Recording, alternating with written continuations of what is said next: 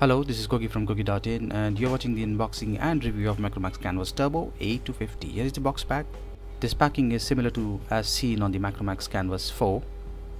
Let's check out the specifications as mentioned on the box pack. 1.5 GHz quad core, 3G supported, 5-inch IPS screen with Full HD resolution, 2 GB RAM, 16 GB internal storage, 13 MP rear autofocus camera, 5 MP front camera, quad band, Full HD recording and playback supported, runs on the Android Jelly Bean 4.2, 2000 mAh battery, and it also comes with light proximity, gravity and magnetic sensors. The SAR value and the model number A250. This handset comes with some camera enhancements, 360 panorama capture, object eraser and cinemagraph. Let's start the unboxing process. Here is the handset. We'll have a look at this later. Inside the box you'll find the earphone, nice looking ones, data cable, earplug cover, travel charger, warranty statement, download goodies, SAR compliance, blow to unlock feature, iFloat multitask interface, and the user manual. You also get this SIM tray ejector. Now let's check out the handset. The specification mentioned on the factory fitted film. Android phone by Micromax. It's full aluminum body, matte finish, and here is the logo. It's blue color handset and it comes with a non-removable battery of 2000 mAh capacity. This is a dual SIM handset and here are the slots. 3 touch sensitive buttons on the front. On the top the in-call speaker, the sensors, and the front 5 megapixel camera. On the top there is the micro USB port. On the right side there is the power button, and below the power button you will find the volume rockers. On the bottom the mic and the 3.5mm audio jack. On the rear the speaker out, 13 megapixel autofocus rear camera with LED flash, and the mic. Here is the SIM card ejector. You need to insert it into this hole. This will eject the tray. As mentioned, there are dual SIM slots, and these are micro SIM slots. You need a micro SIM. Micromax Canvas Turbo weight is around 137 grams with battery. This is lighter than the Magnus. The thickness is 8.74 mm, breadth is 71.31 mm, and the length is 142.85 mm. I'm going to remove the factory film, and this is how the handset looks, complete black from the front side. Let's switch on the Canvas Turbo animation, and here is the home screen. Performance looks good, touch is smooth and responsive.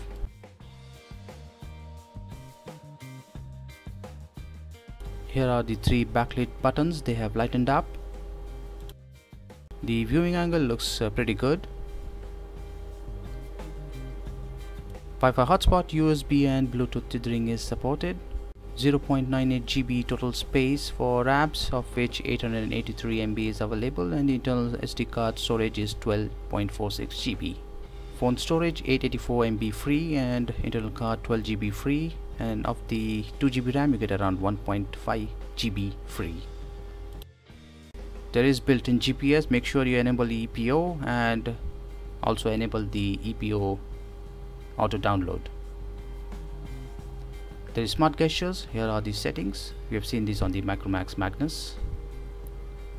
System information Cortex A7, 1.5 GHz quad core with PowerVRS GX 544MP GPU.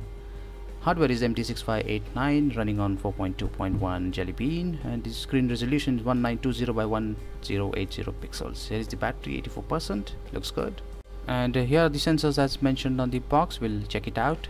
There is accelerometer, proximity, light, gyro and magnetic sensors. Let's check out the benchmark scores. Quadrant benchmark score is 4648. Antutu score is 15,473.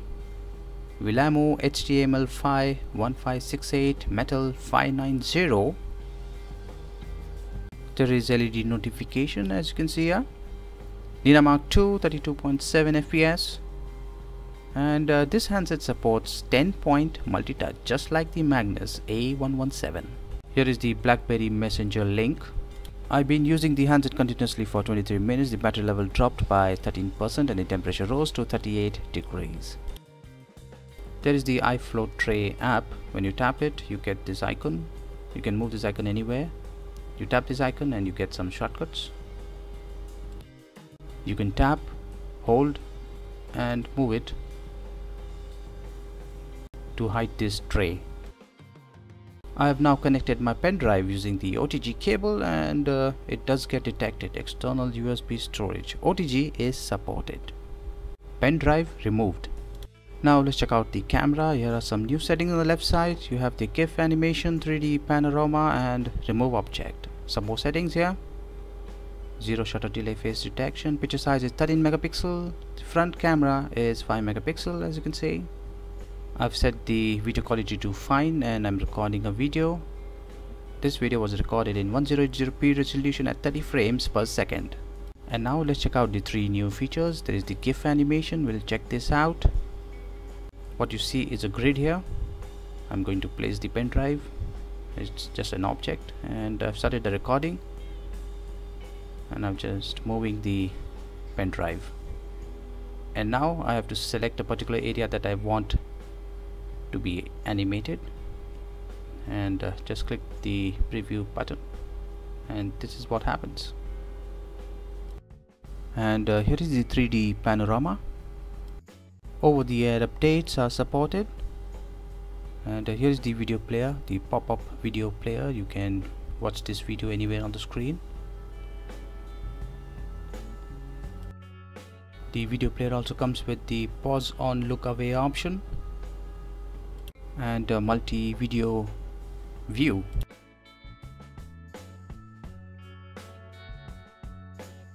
Micromax Canvas Turbo A250 sports a fine screen with full HD resolution. It is powered by 1.5 GHz quad-core processor running Android 4.2 with 2 GB RAM and 16 GB internal storage. There is no external SD card slot. There is 13 megapixel rear autofocus camera with LED flash and a front 5 megapixel camera. Battery is of 2000 mAh capacity that cannot be removed, and this handset supports dual SIM. You need 2 micro SIMs, and the micro SIM slots are present on the left side. The handset body is made up of aluminium. The build quality and the finishing is excellent. The overall performance is very good, but because of the high screen resolution, gameplay may not be that smooth. This handset is priced at under Rs 19,500. For full reviews, sample images and videos, visit my website gogi.in.